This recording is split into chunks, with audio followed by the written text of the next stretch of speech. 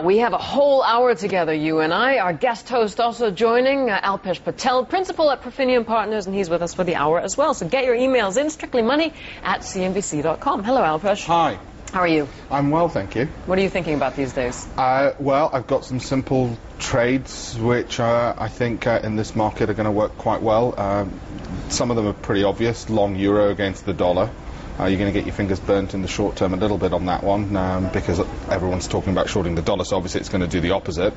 But over the next 6 months, that one's a good one. And another obvious one is long dollar over the next 6 to 9 months, and as it hits $2,000 an ounce. Long gold. Long gold. Yeah.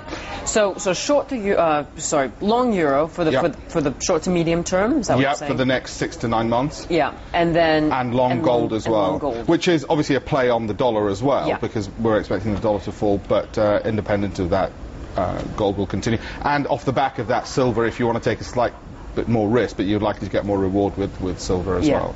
Do you feel that you have clarity on the markets now, more clarity than what we had 6 months ago? Absolutely. Some trades are becoming increasingly clear. I think with the S&P, we're still looking for about another 10% rise by the end of the year. In the short term, which means in the next week, we're going to get something of a sell-off because it is toppy and there is indirection, as we heard from your previous guests.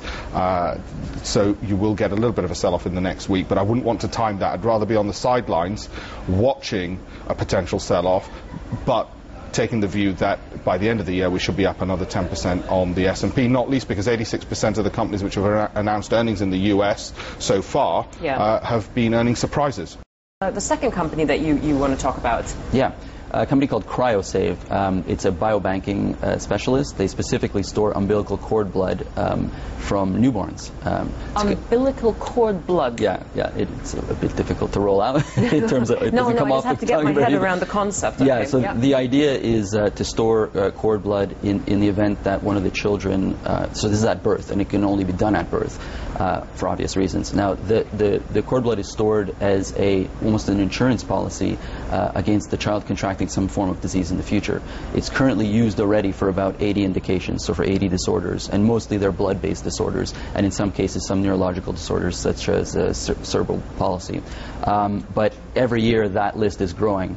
So people are now storing this. This is a private storage service. The people pay about 2,000 euros up front and have their children's cord blood stored for about a 20-year period.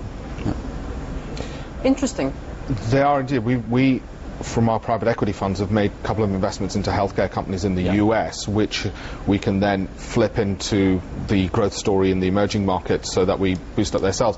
With both of these, given the tightness of, for instance, National Health Service spending in the UK and the pressures on public spending in healthcare, where do you see the growth coming for these types of products? Well, specifically in the case of CryoSave, it's a private service, so it's entirely privately rolled out, and it's actually the market is quite underpenetrated. In Europe, it's only about 1% of the market is actually 1% of all newborns have their cord blood stored. So you can imagine how much more market there is to go after in the private space.